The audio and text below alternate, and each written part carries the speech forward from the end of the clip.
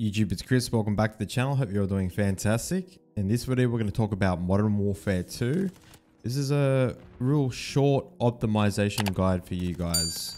Now, the beta's out and there's no consistent test range or map I can actually go to test things properly, but I wanted to get a video out to help you guys out a little bit anyway. So guys, I actually have two identical test rigs here, okay? My streaming PC and my gaming PC have the same case, fans, cooler, CPU, RAM, basically everything other than GPU.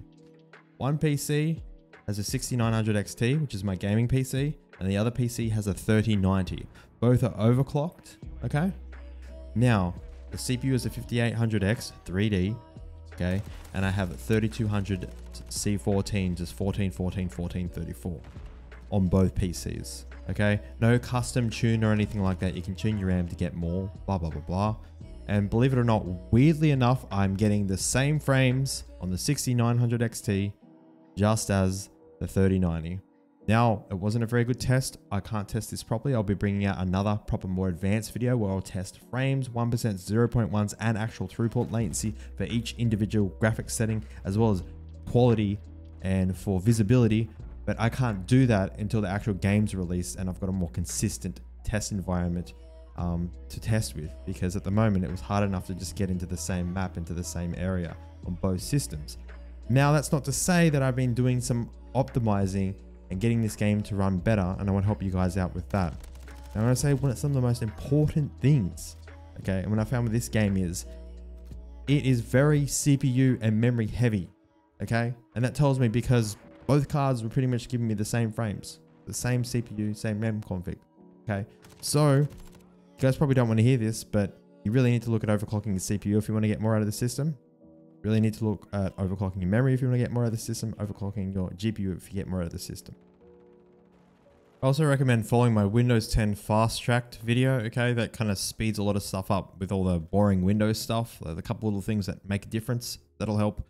But just to let you guys know, I have a playlist, okay? And if you go to fast track, okay, I'd recommend following the Windows 10 fast track. I still recommend Windows 10, okay? And I also have a free optimization pack, which I'd recommend following the fast track video. Ignore the first three. And then if you wanted to get into graphics card overclocking, CPU overclocking, or memory overclocking, this is all covered here, okay? So memory is covered here regardless of, it's actually covered in both, right? Okay, that's what I recommend following. Now, system requirements for the beta, all right? It's quite interesting. Get on the latest NVIDIA driver. This driver actually isn't in the recommended, which is interesting, but just get on the latest one. No issues with that, okay? And get on the latest AMD. I have had no issues. If things have been running fine. Now, hear me out. There's an issue with the AMD driver. If you have VSync on in game, I know a lot of gamers won't want to have VSync on, but technically speaking, you can have VSync and G-Sync together as long as you cap under your refresh rate of your monitor. You won't get the input lag. You can't do that here with the AMD card. Okay, with NVIDIA, it was fine. All right, now hear me out. Play like Warzone, Caldera, Modern Warfare 2019, Vanguard. This latest AMD driver here doesn't run so well. Okay. But you kind of want to be on it for the beta, believe me, okay? Doesn't run as good. You're not on this one, the AMD, okay? That's pretty straightforward. I feel like I don't need to cover everything else as far as that's involved. Now, before I get on topic, I'm going to show you guys. So what I've done is I could just quickly test things, quickly gone in and made a custom config and figured out all the game settings and got things really the right settings. Everything completely low. Max kind of frames type of thing. So that's what I'm going to be helping out with you guys here. Now, before I get on topic with that, I just want to ask, okay, if you go to channels on my my YouTube channel, so you go to my main channel here, go to channels. I have a gaming channel here. Guys, help me out. I need some more subs here, guys. I'm going to start putting more effort into this channel as far as gameplay and kind of separate gaming optimization sort of stuff that's not full optimization PC related, more like gaming branch stuff. So if you're interested in a movement guide, okay, I have a really good movement guide here. Even though it was done on console, nothing has changed, okay? Even though we're on PC, it's the same movement mechanics. So if you'd like to learn a bit more about the movement or get the movement down pat in the game, please go give me a sub on this channel. Check out this video. I'll be posting more like reviews on the game, talking about the game, and posting gameplay videos and nukes and stuff like that. So what I generally do. But anyway, let's get back to it. Okay, so in the description of this video, I'm going to send there'll be a download file, okay, and it will be in my Google Drive in the game configs folder, okay, and you'll be able to download all of this, okay. So what I've done is a lot of the config folder is okay, sort of encrypted, but it doesn't really matter because it kind of works how it did with 2019. So it'll read off the base options, and then you'll have a different number here depending on your user ID, and these will be like your settings. Now, all of these don't matter. All I care about is the options file. So in that little download file that you guys are going to download, which will be called Modern Warfare 2 config, you can follow along with the photos, and you can also replace this options folder, okay, into your documents, Modern Warfare, sorry, documents, Call of Duty, plays beta. So you could replace this one with this one, okay? Once you've done that though, please go to properties, uncheck read only, okay? Then edit this with a notepad or anything, right? I'm gonna use Notepad++, but you guys could probably open with like a text notepad if you wanted to. I'll just do it to make it easier for you guys. All right, I want you to find render work account. I've tested this too, okay? In Modern Warfare 2019 and Warzone, it was weird. You wanted to set this to half your cores, okay? So you go to Task Manager real quick, all right? You can press Control Shift Escape, go to CPU, okay? And the cores are here, not the threads, the cores. In Modern Warfare 2019 and Warzone, you would want to set this to half your cores, okay? In Black Ops and Vanguard, it was completely different. You want to set it to the max threads. Anything under wasn't a great idea, okay? So this came default out of 7. Game didn't run as good, okay? Tested a couple of different values, like off stream, offline. Very, very tired, so I'm sorry this video is all over the place, but I wanted to get it out. So for you guys, look for logical processes, which is going to be right here. I want you to put that number in here. I want you to save it. Okay, once you've saved it, I want you to right click and go read only. Okay, now the way this config works, right? Gone ahead and turned everything down low. Now, originally, when I played Modern Warfare 2019, I've spent a lot of hours in that game, guys. The past 6 months, I've been playing it every night for like 4 hours. I'm not even joking. I've had to crank up texture settings. You know, I've had that sharpening, all sorts of stuff like that. With this game, you can run everything absolutely low and it still looks fine. Now in the menu, it's going to look a little bit buggy, and like, you know, cities from the distance of the map are going to look a little bit buggy. But as far as like visibility and pure throughput, latency and FPS, this is going to be really nice. Some of you guys might want to crank up the settings. And I get that if you want the game to look nicer. This probably isn't for you, but if it is, you're going to have to uncheck this from read only, go into the game menu and crank some things up. But I've tweaked this thing to the max, all the way down the max frames. And I've used this config on both cards, the AMD card and the NVIDIA card, and I was able to transfer it over and it worked beautifully. Everything saved. Okay, now you might need to change some things as far as the monitor and refresh rate. You guys might have to figure that out. You might have to copy paste from your config, or you might not have any issues. It might still load these.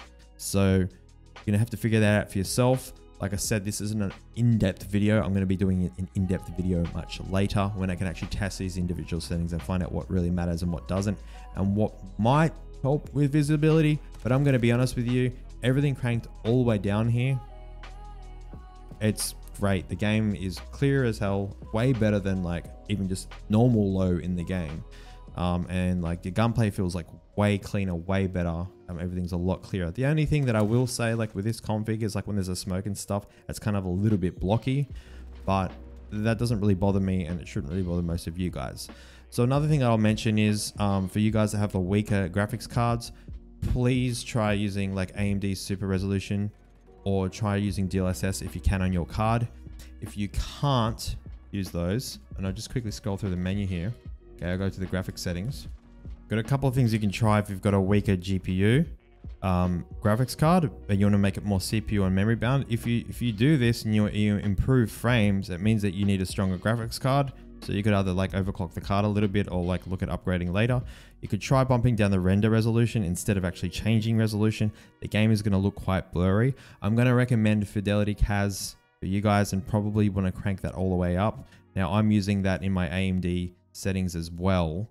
So that's why I've only got it at 20 feet. If you guys are going to want this at 100, okay, to make the game a lot clearer. But for the guys of you that have a slightly weaker card, try bumping down the render resolution. If that looks horrible, like I said, you could try AMD FSR, or you could try DLSS, but some of you guys, that card won't support that, and if it doesn't, that's okay. And if you don't like lowering the render resolution, you could try, it's in here somewhere, you guys could try dynamic resolution, okay? And you turn it on, crank it to the max, and then see what your frames are, and you can crank it down until it affects your frames. Find out when it affects your frames, and then just bump it up just a little bit over that. Okay, it's going to do a similar thing to DLSS or FSR, and it's going to look probably better than lowering your resolution. It's going to do the same sort of thing. It's going to kind of render the game at a lower resolution, try to upscale it with a bit of an algorithm.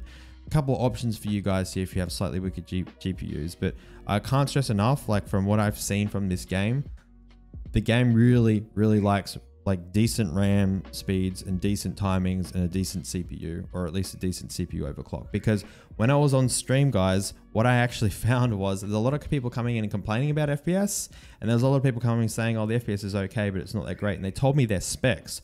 There were guys that had really strong GPUs, like a 3080 Ti, and they were only getting like 120 FPS, okay, with a sort of like weak CPU, like a 9700K with like 3200 megahertz of RAM. And then like my mate who has like a 3070, but like a stronger CPU, and like a really good RAM overclock, like slightly newer CPU, I believe it was like 10900K with some tuned RAM, who's getting like 180. So it just goes to show it's not entirely GPU bound. Now this was in 1080p resolution, mind you, just to let you guys know. But anyway, that's pretty much all we wanted to cover. Also, I wanted to mention that if you have an AMD card, it's nice to have kind of both sharpening happening just because of the forced anti-aliasing in the game. I wish the developers wouldn't force anti-aliasing. Guys, this game needs a lot of work, and there's really no point me testing it more in depth right now, especially because I'm so limited with the game just puts me in a random map. But if you guys have an AMD card, crank up the sharpening here. It's going to help as well as in game. AMD has essentially doubling it, but it actually doesn't affect frames at all. Now, for the guys that are on Nvidia, there's a way to get the old sharpening back, and I've covered this in an old video. I'll include this registry file so you can get the old sharpening back, because it lets you use the old sharpening with display scaling, and it doesn't affect frames that much. The max I saw it affect my frames in Modern Warfare 2019 multi was about 5. In this game, I didn't really notice a difference with the 3090 at all. So it's worth a trade-off. Basically, you go run it, and then you're gonna have a different option in the NVIDIA control panel. I'll show you guys. So once you've ran it, the registry file, you better go to NVIDIA control panel. This is on my streaming PC, okay? And then you better go to manage 3D settings, program settings, add, okay, browse, and then you'll have to find the Call of Duty beta. It'll be Call of Duty beta and then cod.exe, okay? And then you'll have a different setting here, which is image sharpening, which is like the old setting, and you could turn that on. I recommend probably the default setting, but you could play around with it a little bit. There's another way to get this setting back, but it's going to use GPU scaling. You'd have to change adjust desktop size and position to integer scaling, and then you get that setting, but I'd really recommend using registry key instead. And you guys probably won't like this one. If you've already opened the game, it's going to bug out. You're gonna have to install an older driver. You have to use DDU to wipe your driver. Okay, install an older driver, boot the game, let the shaders load, then quit the game. Right, install the newer driver, then apply the fix on the newer driver before you open the game. That's the best way to do it. And why go to all this effort? It's because your only really other options are NVIDIA filters, and NVIDIA filters do tank FPS quite a lot. You don't really want that. So this is a nice alternative. So if you don't get enough sharpening in the game from the AMD CAS, you could use this as well. So if I was maining my 3090 right now, I wasn't sure if I should main my 3090 on my 6900 XT, but because I'm getting the same frames and it feels exactly the same, I'm just going to stick with the 6900 XT for now. I'll wait until the actual game comes out properly and it's properly optimized with proper drivers. Then I'll decide what card I'll stick with. But in saying that, you guys might want to add a little bit of sharpening, and I really don't recommend using NVIDIA filters. You'll lose frames. probably more I wanted to say in this video, but I've kind of covered the main things, and I'm sorry they're really rushed, and you guys are going to have to kind of look at other videos and other things to do these things, okay? I haven't made it easy for you, but I will be doing that in a future video, like I've said 3 times already, okay? So guys, I have our optimization service over on Twitter if you are interested. Links are also in the description down below. If you're interested in me in tuning your CPU, your RAM, your graphics card, optimizing your Windows for you, I do offer a service for that, and it helps support me and do this as a full-time job. Guys, I'm streaming this game every night at the moment, quite a lot. Come say hi on Twitch. I'd appreciate it. Come maybe throw me a Prime sub. Help me out. Doesn't cost you anything. I'd appreciate that. Hope you found this video helpful. I look forward to doing the more in-depth video. I hated to bring out a rushed video, but I've seen a couple of other guides out there that are kind of half-assed, and I wanted to at least give you guys something to get you going to maybe get a few more frames with your current rig, because there's a lot of kind of placebo stuff out there, and I've covered the things that actually really matter here, just to let you guys know. So, see you guys in the next one. Thank you very much. And go check out the gaming channel. Please go give me some subs over there. Come say hi on Twitch. See you.